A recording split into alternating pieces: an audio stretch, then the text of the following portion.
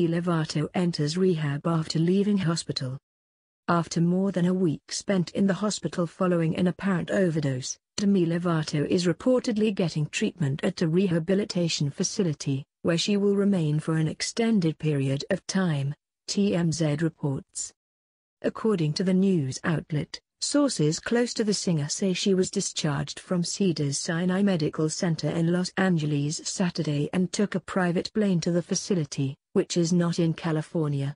While there is no set time frame, Lovato will reportedly remain at the treatment center for at least 30 days. "I have always been transparent about my journey with addiction. What I've learned is that this illness is not something that disappears or fades with time. It is something I must continue to overcome and have not done yet," she started the letter to her fans. "I want to thank God for keeping me alive and well. To my fans, I am forever grateful for all of your love and support throughout this past week and beyond. Your positive thoughts and prayers have helped me navigate through this difficult time."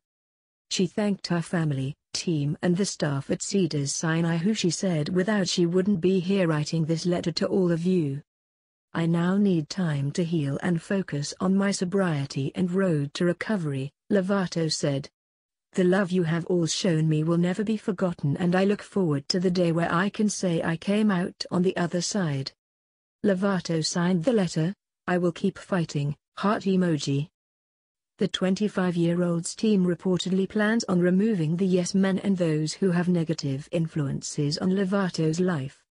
Lovato was rushed to the hospital on Tuesday, July 24, after paramedics responded to an overdose 911 call. She was reportedly treated with Narcan, an emergency medication administered to reverse the effects of an opioid overdose. The overdose came after the Skyscraper singer celebrated 6 years of sobriety in March. 3 months later, she revealed in her new song Sober that she had relapsed.